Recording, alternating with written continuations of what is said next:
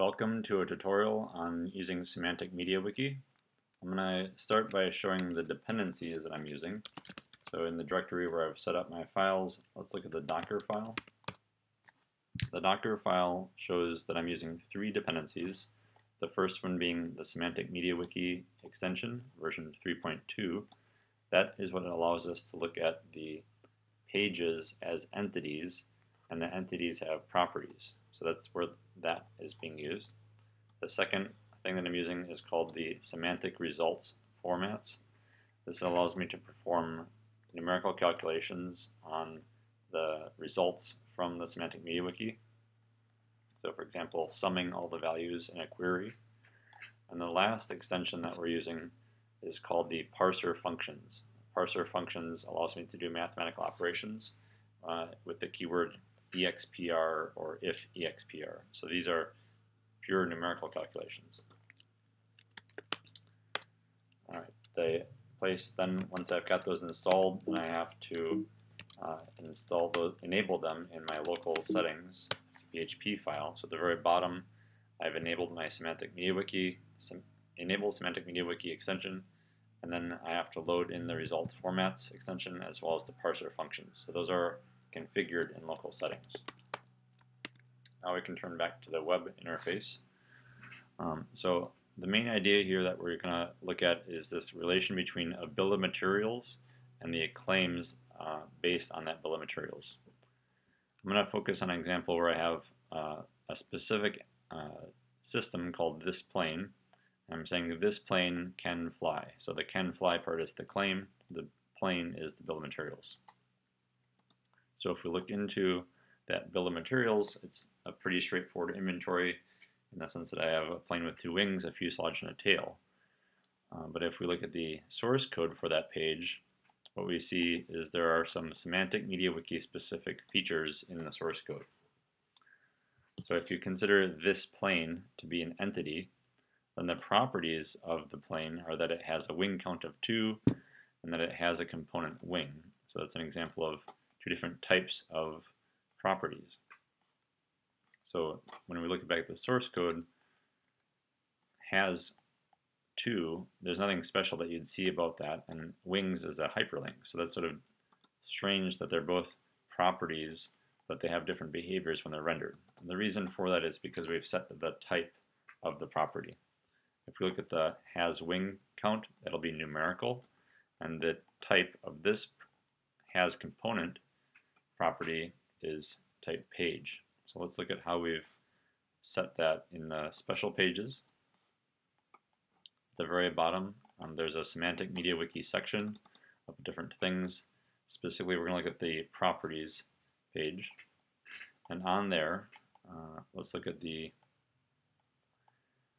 has wing count as a property. So as I mentioned, we're setting that to 2, and it's just saying that this is a number. And if we look back at the has component, that is of type page. So again, we just merely set the type of that parameter of that page.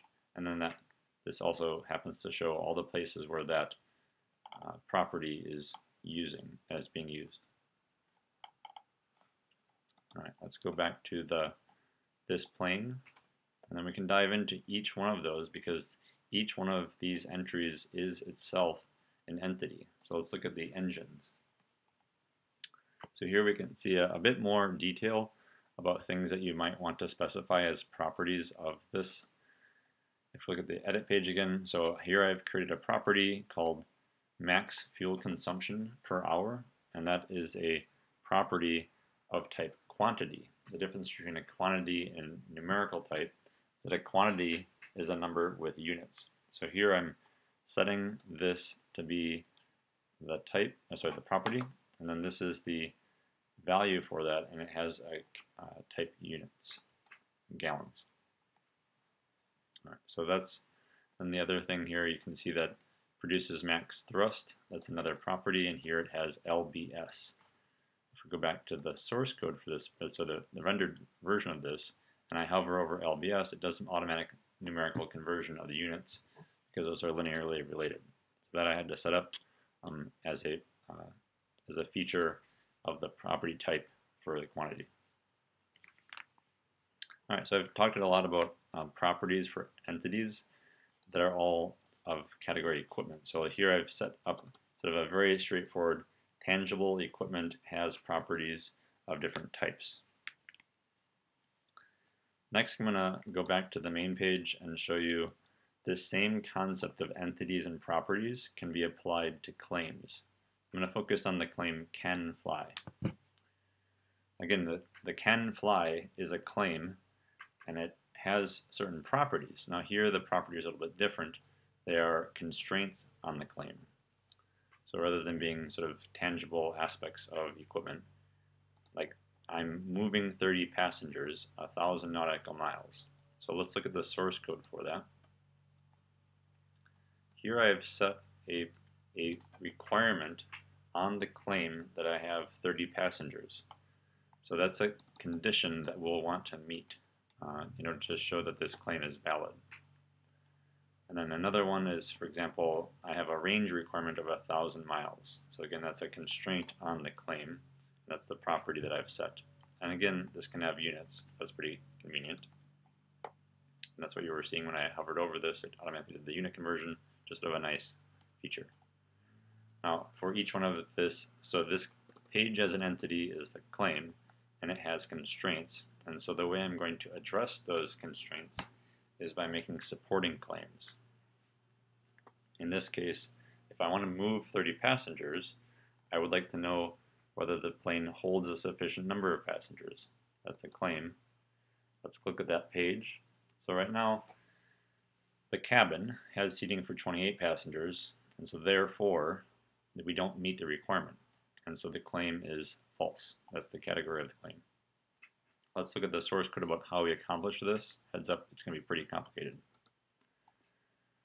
So if we look at the source code, the claim has a property, or a referent rather, that we're referring to the cabin. That'll become important later. And then we're going to show, this is now another Semantic MediaWiki feature where we're going to use a property from a page. So let's see how that was done. So we're looking at the cabin page, and this property has seating for. How does that work? Let's go back to the page here. I'm going to click on the cabin page. And the cabin page, not too surprisingly, it's a piece of equipment, and it has some properties. So for example, we have a property here for the cabin has seating for 28 passengers. So this is a thing that we've set on this property, a numerical value. Now let's go back to the read page. We want to show whether or not that meets the requirements on the claims page. So let's go back just to show you how I got to the cabin page. It's a subcomponent of this plane. And if you look in the fuselage, one of the components is the cockpit. So these are all just sort of related in the inventory of materials. Oops, sorry. What I meant to say was the cabin is a subcomponent of the fuselage. So that's where we're getting these 28 passengers as a property. Now if we go back again to the claim can fly, and we look at holds a sufficient number of passengers, that's where this condition is coming, this numerical value here is coming from the page property of cabin. And then what we're doing, so let's go back to the source code, so we're basically showing that's where the 28 is coming from. And now we're going to use the parser function if expression. So this is a conditional expression, so we're going to say if that number is greater than or equal to the requirement, so again this is the can fly claim page, that's an entity, and it has a property, has a passenger requirement, and remember that threshold was 30. So this EXPR, that's comparing 28 greater than or equal to 30, and then the true false conditions are, if it's true we'll print the word is, and if it's false we're going to present the word is not.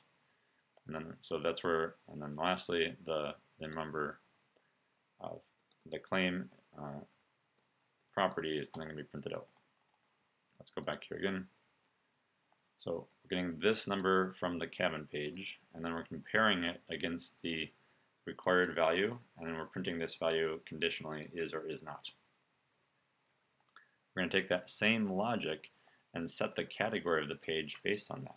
So this is now pretty powerful in the sense of you can categorize pages into category. You can categorize pages and set the category based on whether the claim is valid or not. So again, I'm using that same logic I just talked about. I'm drawing from the cabin page and the can fly page. I'm doing a comparison of the two numerical values. And then if it's true, then we've validated the claim mathematically. If it's false, we're going to say that as the category. So let's go back to the read page. So again, the two things that are being conditioned on the logic is not versus is, and the category is either false or true. So this is already quite cool, but now let's go back to the cabin page and say, you know what, as a design engineer, I'm going to make my plane slightly larger. This will have ramifications elsewhere, but I'm just going to change the property of this page. So all I've done right now is I've changed the cabin to have 32 passengers. So let's go back to the can fly claim, and then I'm going to look at the hold sufficient number of passengers. So now the cabin, updated, is drawing from that same property page, and we are saying the cabin has seating for 32 passengers. That's new, right? We only changed the property on the cabin page, and then as a result, we can verify that this is greater than the required 30, and so therefore the claim is validated mathematically. That's quite powerful.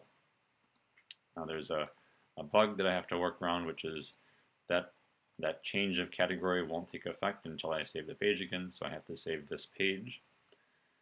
Now that claim has been validated mathematically, so we can look, hopefully it's listed as claim has been validated mathematically.